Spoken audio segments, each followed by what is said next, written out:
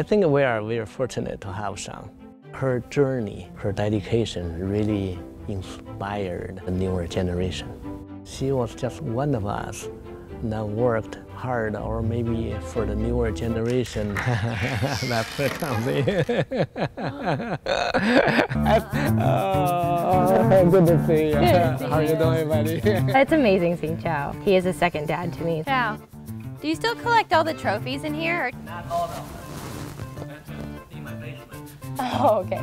Knowing that I was Chow's first successful gymnast, it's really special to now see him kind of turn this into an empire in Iowa. So they have memorized their warm-up. It makes me really proud, but just to see how much the gym has grown and how many successful girls he has. Our life right now is consumed with wedding planning. We're only 3 months away. It's getting super close and crazy, and all the final details are kind of being put into place.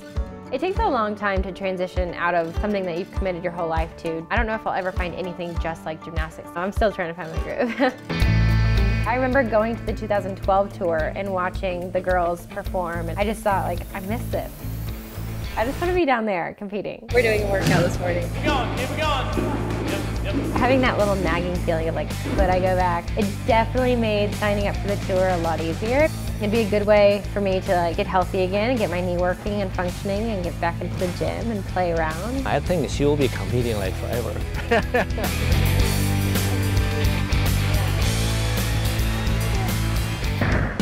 I could still do it.